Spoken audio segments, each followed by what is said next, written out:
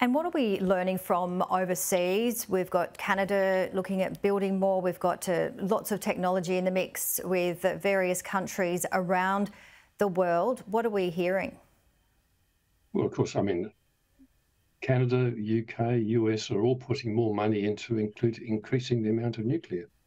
I mean, I can't understand how Chris Bowen says that nuclear isn't a viable option.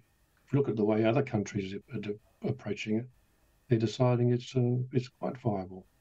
But we in Australia have this prohibition, which says, nuclear is not allowed. We can't even consider nuclear. And yet nuclear is about a zero carbon emission electricity source. If the aim is to reduce carbon emissions, then nuclear has to be part of the consideration, one of the viable options. One of the other points of discussion with nuclear in Australia is the time it would take to build a reactor. How long would you estimate it would take? Well, if one goes for a big reactor, the big reactors are being built around the world in 6 to 8 years, but we do have to put a regulatory process underneath it.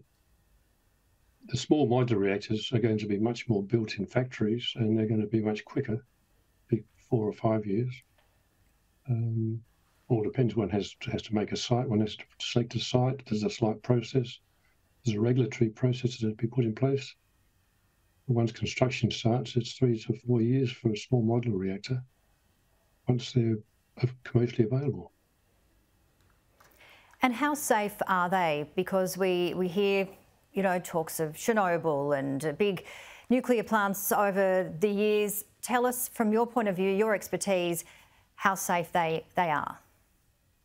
I think they're very safe. I mean, basically, one isn't going to build a Chernobyl reactor. That was a very old technology and under a Soviet system. Each time there is an incident or an accident, the technology has been improved, like all other technologies.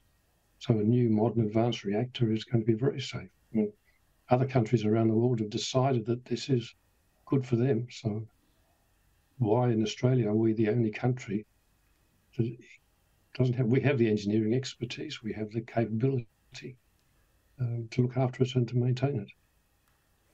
All right, well, we do have to wrap it up there, but thank you very much for your time and expertise. Great to chat to you, Dr. John Harries, Secretary of the Australian Nuclear Association.